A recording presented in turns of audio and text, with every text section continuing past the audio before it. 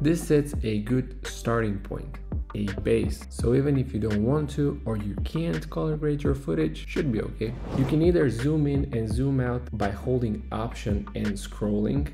And if you have a trackpad, it's even easier. Or pressing Command and the minus and plus to either zoom out or zoom in on your timeline. If you're zoomed in and you'd like to zoom back out to see your whole timeline in one click, you can do it with Shift and Z. And if you press Shift and Z once again, you will zoom back in exactly where you were. And lastly, if you're working on a big timeline and you're somewhere all the way in the back and you'd like to go in the beginning of your timeline, you can simply press the Home button. Now, if you're on your timeline and you'd like to find your clip in your media pool, all you have to do is press Option F.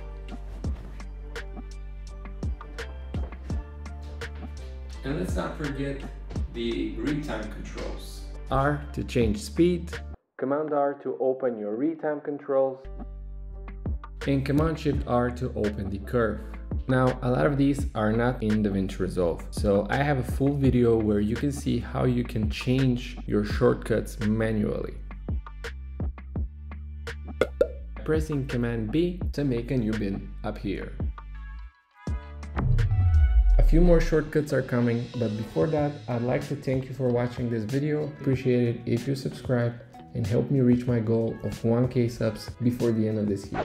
Okay, now this one's special. If you have a clip on your timeline that you'd like to move left or right and basically swap the place of the right clip or the left clip, or maybe 10 clips to the right or 10 clips to the left, instead of doing the whole moving clips and selecting and moving, simply select the clip you'd like to move and press Ctrl Shift, comma to move it to the left or dot to move it to the right.